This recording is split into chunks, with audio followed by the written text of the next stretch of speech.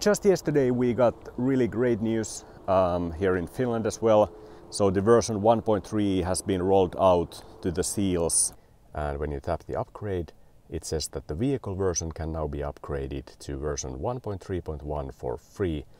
And here, with the blue link, you get the actual release notes. The third one in the new features, adding the EV trip charging planner function in the navigation. So let's add chargers. The system recommends me to charge in Jyväskylä. An estimate is from 21% to 80% in 30 minutes. And then use a supercharger at Kärsämäki and then arriving in Oulu at 10%. It's the biggest software improvement in this version 1.3, and it's great that BYD has integrated this into the navigation.